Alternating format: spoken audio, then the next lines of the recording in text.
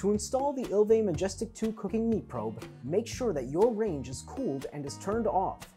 The thermostat should be inserted into a socket on the top left of the oven.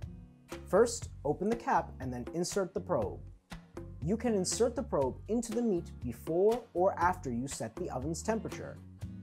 Once the screen is pressed, you will see the probe sign on the oven menu, which means your probe is properly connected. To set the cooking mode, press the oven menu. In this menu, you can select your preferred mode and from what direction your food will receive heat. Additionally, you have a choice between arid and humid cooking.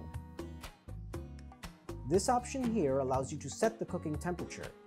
You can manually set the temperature by dragging your finger across the scale or by using the minus and plus sign.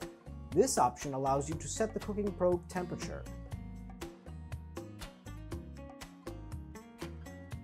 You also have options to turn the oven light on or off, return to the main menu, adjust oven settings, and set a timer. By pressing the play symbol, your cooking process will begin.